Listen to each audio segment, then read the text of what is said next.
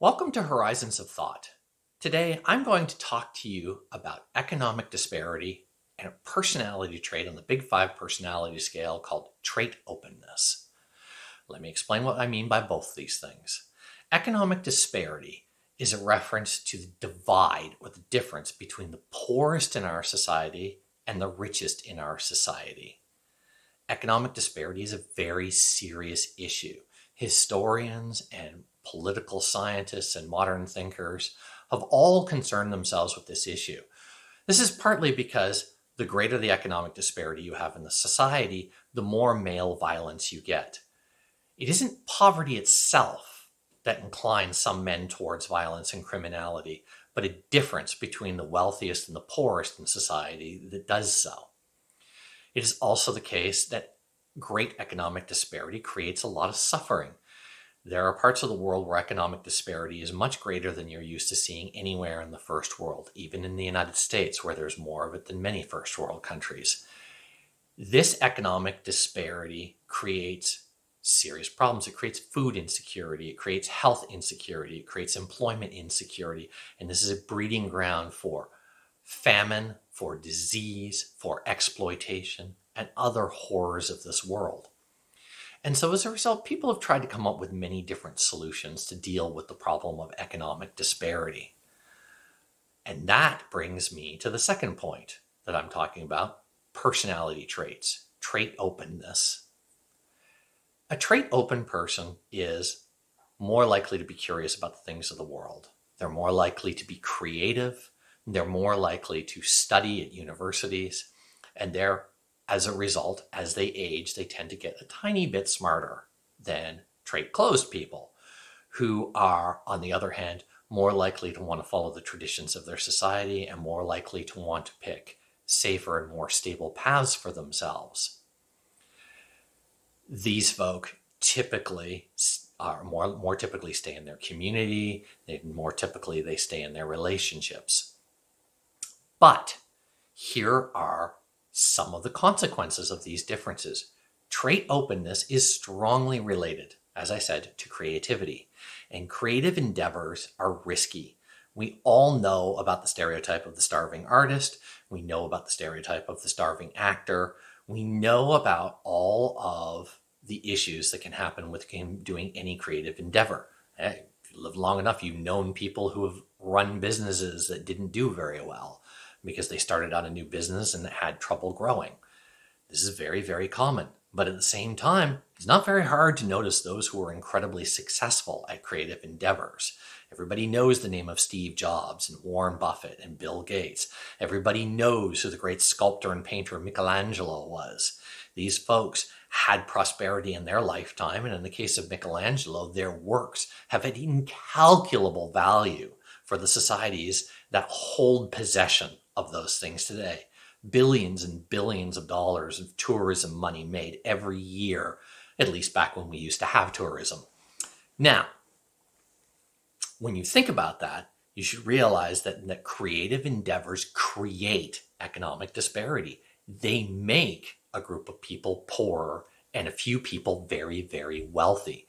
In comparison, more conservative choices for job seeking, where you stick with something tried and true, like medicine or nursing or accounting or carpentry or any of the basic trades, these jobs are stable. They tend to pay better than the worst versions of creative jobs, but they're also much harder to use as a stepping stone towards gathering extreme wealth.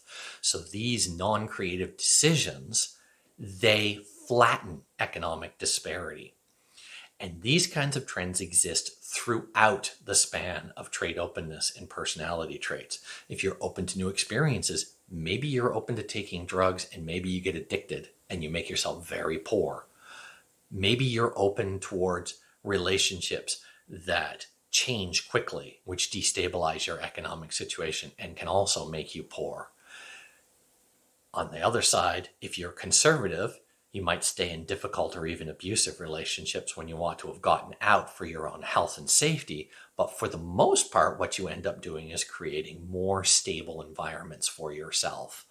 if you stay in the same relationship, you don't move too often, you work steady and hard at a mundane but honorable and useful profession, you can often keep and even accumulate a small amount of wealth and continue the process of flattening economic disparity. So all of this is to say, when you think about how we handle economic disparity in our societies, there are political solutions, like having more welfare, like having income redistribution, like having estate taxes to prevent accumulation of wealth over generations. And there are more personal solutions, like staying in stable relationships, picking stable work. If you are creative, also having a stable day job that you can do to back those situations up. These different avenues all look very different to people. It's quite easy to imagine that your particular solution to the problem of economic disparity is the only one that works. This is, I think, a great source of conflict between trade open and trade closed people, which manifests in arguments between liberal and conservative political parties and political groups. But all of these tactics can work towards reducing economic disparity, and done badly, they can all backfire. Again, if you believe in staying in stable relationships, but the person you picked is abusive or cruel, you can diminish your own mental capacity, you can make yourself miserable, and you can allow somebody who probably needs to be punished or put in jail to continue to prosper at your own expense. In contrast, if you're thinking more along the lines of political solutions to economic disparity, it's very easy to make economic redistribution systems that foster dependency and reduce productivity. There are welfare programs in Canada, for instance, that have now created 5 and 6 generations of people who have been dependent on those systems. It's not an easy life. It may flatten economic disparity to a certain degree, but it also breeds its own kind of misery.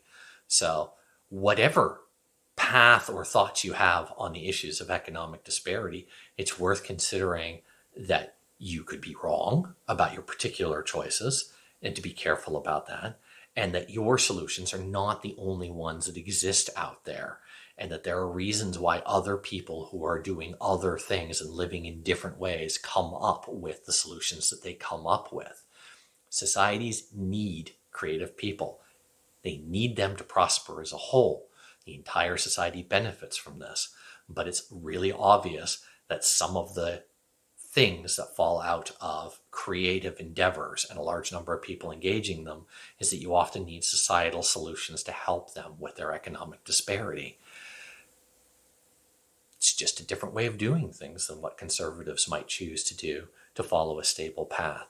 And it doesn't necessarily better or worse for the individuals. You have to consider why it is that they're doing this. Maybe they have to be creative to stay sane. Certainly that's true for me. If I'm not creative, I go crazy. So, last thing I'll say on this is economic disparity is not an easily fixed item. Whatever solutions you try to come up with, you not only have to think about how they go wrong, but you have to also think about how they can never quite succeed in solving this problem. Economic disparity comes out of something called a Pareto, or logarithmic distribution problem.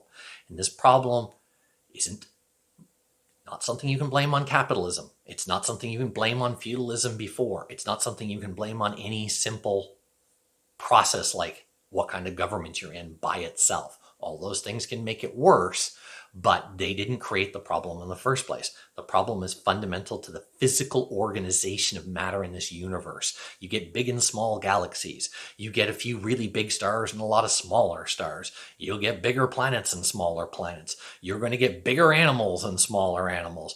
You will find this kind of distribution of any measure of size, including wealth, exists in this world everywhere in the physical and biological realms. It is a fact of reality. All you can do with economic disparity, and we know this from millennia of human behavior, all you can do is work to reduce its harmful effects. You cannot completely eliminate it. So when you think about the policies you want to do and engage in, you've got to be very careful to make sure that you don't cause more harm. And you've got to be very careful to realize that, as it was once said by Jesus, you're always going to have the poor with you. You cannot just go frustrated and run away from that. It does not matter what kind of solutions you have. This is an issue that has to be dealt with all the time, no matter what your political or personal views are. It doesn't go away, and it never will. So with that, I hope that you enjoyed this episode of Horizons of Thought. If you did, please hit the like button, hit the subscribe button, and hit the bell so you get notifications. If you wish to support this channel, please go to the donor box link below and subscribe there. I give benefits based on the level of subscription. And again, I will see you in a few days.